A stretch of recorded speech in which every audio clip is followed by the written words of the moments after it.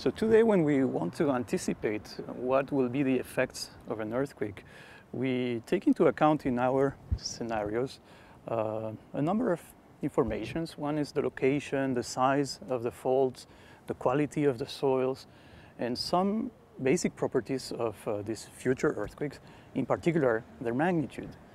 And there's another property of an earthquake that has a large impact on the intensity of the shaking, which is the speed of the earthquake. And this is more rarely taken into account in our scenarios. The earthquake in Indonesia gave us an opportunity to learn more about earthquake speeds, and this will help us advance in how we prepare for earthquakes.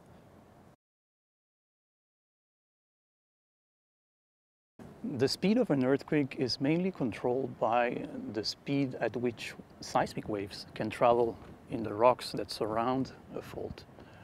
It's a little bit like on a highway. There is a maximum limit of speed you can drive on a highway. But for an earthquake, there's something peculiar, is that there's also an intermediate range of forbidden speeds. So the maximum speed is, for an earthquake, would be around 6 kilometers per second. And this intermediate forbidden range would be between 3.5 and 4.5 kilometers per second.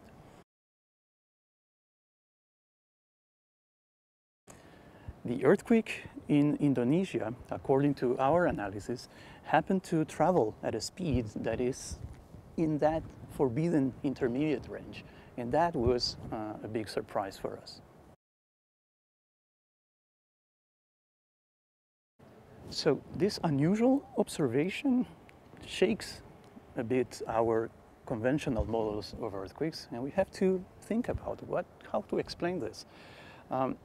Fortunately, we have been developing new models in which earthquakes happen on faults that are surrounded by damaged rocks. A fault can host a number of earthquakes through its history, and each earthquake will fracture the rock in the 100 or 200 meters that surround the fault.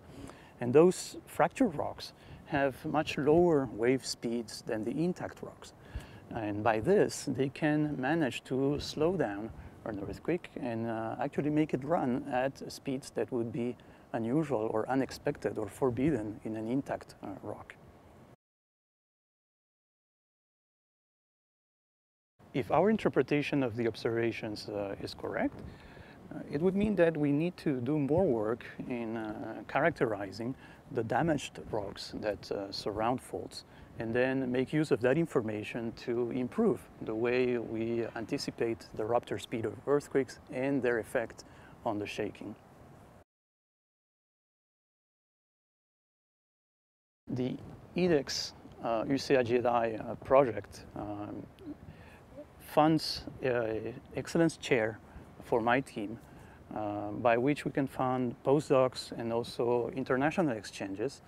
And one of the big topics that is funded through this opportunity is our research on the interactions between earthquakes and the damage of the surrounding rocks.